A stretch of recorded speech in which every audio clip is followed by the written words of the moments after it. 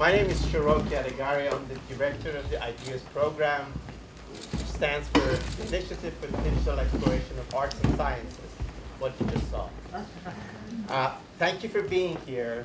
I know I want to invite the artists after this really such beautiful work, and I use the word beautiful cautiously and intentionally, as you know, the modern world had somewhat of a polemic and adversarial relationship with beauty, but it seems in 21st century we found a way to interject intellectualism and the conversation to have with beauty without causing violence to each other. And I know there is a lot to talk about, and I think the artists would like to talk about it. I'd like to invite the principal artist and Yolande Snaith, Victoria Petrovich, and Brian Welsh. And if you'd like to invite others, share some of the ideas with you and open up for conversations and questions. So, gosh, there's a lot to say. I've been fascinated with Sor Juana Innes de la Cruz, and also so has Victoria for many years. And I actually started researching this project, I think back in 2009. I went to Mexico City and visited the convent where she's actually buried.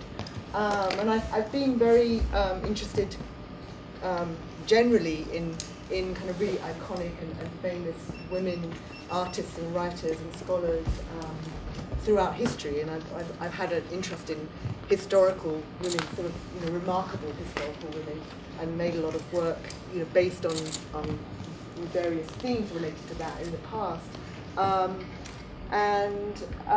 mean, what I was so fascinated with Sor Juana was the fact that she lived in the 17th century in Mexico City at a time when female writers and artists and anyone who had something kind of controversial to say at the time were very sort of restrained, and the only way that she could really write and explore her ideas was to kind of be in the convent, to go in the convent and be sort of within that kind of environment. But she was still very controversial, and she had a lot of, really sort of ideas and thoughts that are way ahead of her time. And so it was kind of interesting to me, to cut a long story short, to try to bring together some of the sort of essence or ideas or an inspiration from Sor Juana, who lived in the 17th century, and certain elements from that time with the future, with the now, with the present, and also the future, and sort of try to kind of find some kind of a synthesis between the past and the present and the future.